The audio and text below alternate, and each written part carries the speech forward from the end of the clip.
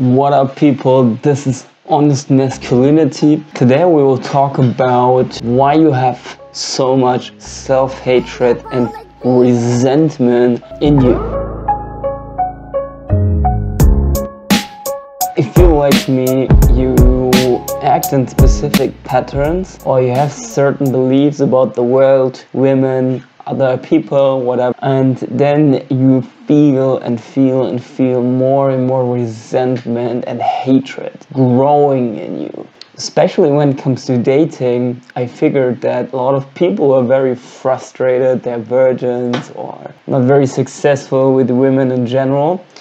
They have a lot of hate and resentment in them, and then you know how your brain works is you have two parts of your brain. You have an emotional brain, and which is the limbic system, and this is the one responsible for your emotions, your feeling and impulses, and the other one is the prefrontal cortex in the front of your brain. Your emotional, the limbic system is I think here, and the limbic system, so the emotional system, is quicker. So how you basically work is you feel something, and then the other system starts working, and you have, I say system because this is from the book Thinking Fast, Thinking Slow. Yeah, and what he found is that you feel something, and then you start, your logical part, the prefrontal cortex, starts inventing stories about why you feel this way. The problem is the logic is a lot of times not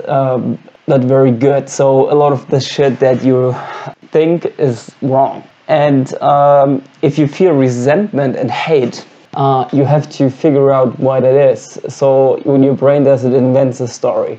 And I feel like a lot of people just, you know, come up with the story that, for example, all of the women are fucked up and it's their fault. I fucked the women, and they're the reason why I don't have the success I want. This is a very, very dangerous attitude to have, because some of the so-called incels are in this culture, and I think there was even one who killed people. So he got a shotgun and he went out shooting up a school or something. And that's why you have to see that this resentment is extremely dangerous for you and other people. What you need to do is, if you have this resentment and hate, is you have to listen to it, because it's telling you something. The resentment is there for a reason. Trust me, you're not feeling this without reasons. Your emotional part of you is a very ancient thing, and it wants to push you into the direction that is best for you. And if you have negative emotions, that's basically your whole system that was developed over I don't know how many years to change something. So it's basically your biology telling you, bro, you need to change. So the first step I want to recommend here is that you ask yourself, is that really true what I think about women and the world? And then also stop seeing yourself as a victim, because a lot of people who feel this resentment and hate, I feel like they see themselves as a victim of society, of the other gender, females, of whatever. That's a dangerous thing to have, because if you are a victim, that means you can punish other people for it because they deserve it, right? And be very, very careful where you see yourself as a victim. It doesn't mean that there are no victims in the world, there sure are, but be careful how you victimize yourself and when.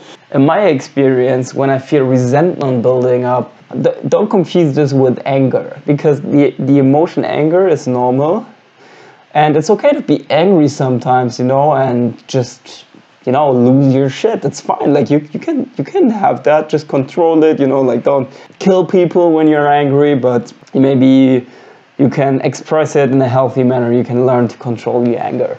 So don't confuse resentment and hatred with anger. That's not the same thing. But what you need to do is, I don't know, this bites out a bit woohoo, but I feel like sometimes the universe is telling you something, or not the universe, maybe your emotional systems are telling you something. Maybe it's fear, maybe it's shame. So if you have the fear, you need to face them. If you have the shame, you need to share it. So you only can get rid of fear by facing it, and only sharing shame by sharing it.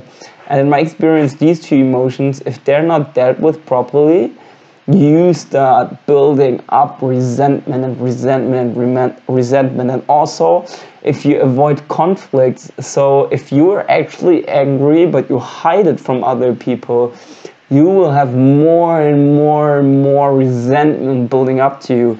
And then I talked with like 40-year-old virgins, and they were like, fuck women, fuck everybody, like I'm fine the way I am. So there was a lot of resentment there. So you have the context and hate. And I was like, dude, you're 40, you're overweight, you're gross as fuck, and you're telling me like the world is fucked up and not you? Well, yeah, so he stopped talking to me. He stopped talking to me, but it's a dangerous attitude to have that. And he was also fuck women and stuff like that.